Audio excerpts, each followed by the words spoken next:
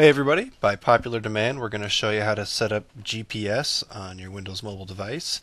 We're going to do this demo on a Palm Trio 750V Pocket PC edition. So the first thing we did is we went into settings and then we tap on the connections tab and then the Bluetooth tab. Next we tap on the devices tab and select new partnership. And we're going to wait just a second for my Bluetooth devices to show up. I'm using the Palm GPS Bluetooth unit. It came with the TomTom kit, but pretty much any Bluetooth GPS unit is going to work. So here you go. You're going to select the GPS unit you want and tap Next. If it asks for a passkey, you're going to need to enter that. Most of the time it's usually just 4 zeros, so we'll enter that. As I was saying, any GPS unit should work just fine as long as it puts out NMEA data, which most of them do. So if you've got one lying around, there you go. Alright, the next thing that pops up is some settings, and we'll tap on serial port, make sure that's checked, because that's how Windows Mobile is going to talk to your GPS unit over Bluetooth. Next, of course, we are going to tap Finish. And then we'll tap the OK. Oh no, I'm sorry. Then we'll tap on COM ports tab because we need to set up a new COM port to talk to the GPS unit. It's a hassle. We got to think about it, but oh well. We're going to choose a new outgoing port because that's the way it works. We'll select the Palm GPS and then we'll tap on the Next button. Next, you want to choose a COM port. It shouldn't really matter which one you choose. We're going to go with COM8 for the heck of it here. Make sure you've got secure connection checked. Doesn't really matter. I just leave it there because it makes me feel better. And then we will tap on the Finish button. And then we are done with the Bluetooth settings, so we can tap OK here. Alright, and now we're going to head over to the System tab there, and there's the little GPS icon. If your Windows mobile device doesn't have the GPS icon in your system settings, you can add it there with a registry edit. I'll put a link up how to do that. Alright, first thing we're going to do is choose a program port.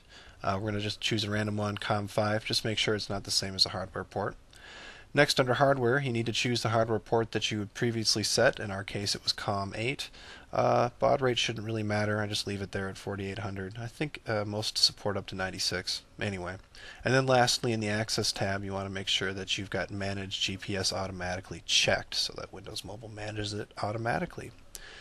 And there you go. It's all set up now. So what's going to happen from now on is Windows Mobile will talk to GPS via COM port 5, which will automatically talk to COM port 8, and it'll talk to the GPS unit. So how does this all work? Well, let's take a look at Google Maps and see how that works.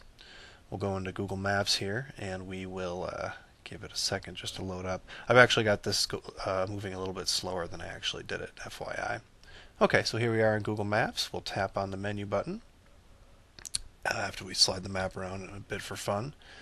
And we've got track location GPS, and since we set up manage GPS automatically, Windows Mobile has told Google Maps where to locate the GPS, and there it is, bada bing.